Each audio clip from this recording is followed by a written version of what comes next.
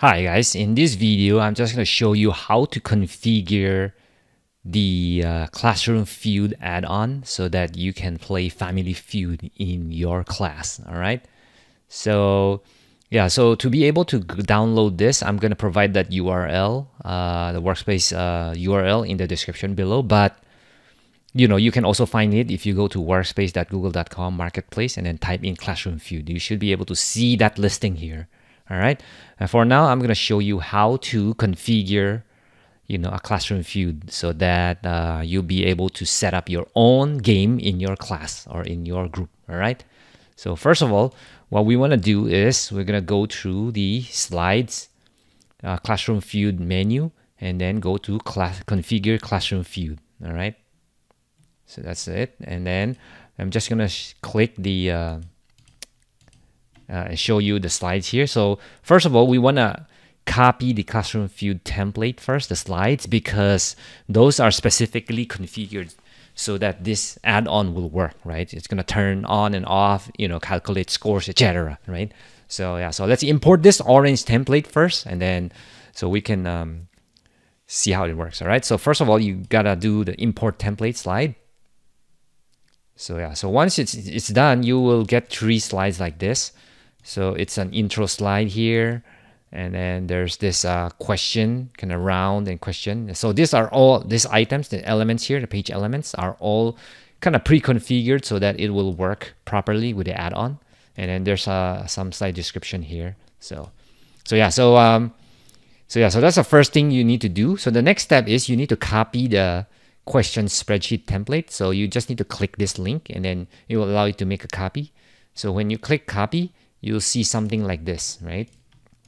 So there's like 3 sample questions in there, largest planets, etc., 10 largest states, whatever, right? So let's say I'm going to add your own question. You can delete all of this, but it's important to enter the slide number here, and then it's important to maintain all the column headings there, because basically this denotes what slide number you're going to use as a template. So in this particular case, I defaulted to 2 because once you make a copy here, it's the second template second slide is the template for all of this, right? And then, so yeah, so once you have this, you will enter, the slide number, the question title, and the question itself, and answer 1, and the score for the number 1, etc., up to number 10, right?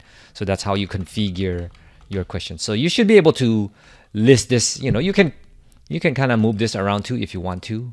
If the scores are all the same or whatever, you can move this around. It won't matter. As long as the heading is correct.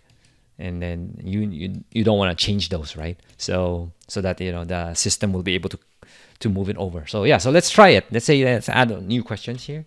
So let's say question 4 here, and then let's put, let's say, who is the president? Let me see. Which states are on the West Coast? So it's California. There's like Oregon, and then there's Seattle, right? So let's say all of them have 30 points, for example. All right. So you only have 3 questions there. 3 answers, I mean. So yeah, so that's it. That's how you add the questions. And then let's copy this URL here, and then we put it on step number 3. Copy the spreadsheet URL into this field, and then we import the questions. So you will have a few slides that will be added. So you can see here, this is the 5 largest planets. What are the 10 largest states of the United States? What are the 10 largest countries by population? And then the last one was which states are on the West Coast, right? So let's say we all show all our answers. You will see all the answers here properly populated with the scores. It's the same here on top. So that's kind of like how you configure them. Let's say you want to change your X color. You can kind of pretty much show one X. So it's going to show the 1x on this page, and then you can change the color of this one. But be sure don't delete this, because, if you look at the format options here, there's the alt text, 1x. So we need this in the app, right? So you don't want to delete that. You can change the color or move it around or whatever, but you don't want to delete that. All right. So yeah, so let's hide this. All right. Yeah, so you can also reset all scores here, just in case you went through it and then you want to reset and reuse this. You can reset all scores here, or you can cover all answers.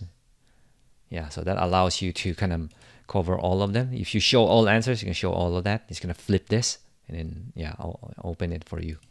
Yeah, so basically that's how you configure this app. Yeah, so of course, once you want to start, you may want to move all of this correct questions to the top of your slides, right? And then just hide all of this, the rest, or delete them, and then you can start playing from here. Yeah, when you want to play, I'll show you how to play. You just I have another video for that. Just look at the description below for how to play this game. But it's basically just extensions, and then do play Classroom Feud. All right. So that's it. Yeah, if you have questions or whatever, email us at support@addonsuite.com, or you can also enter your questions in the Google Forms that I'll include in the description below. All right. Thank you. Have fun, and let us know what you think, All right. Bye now.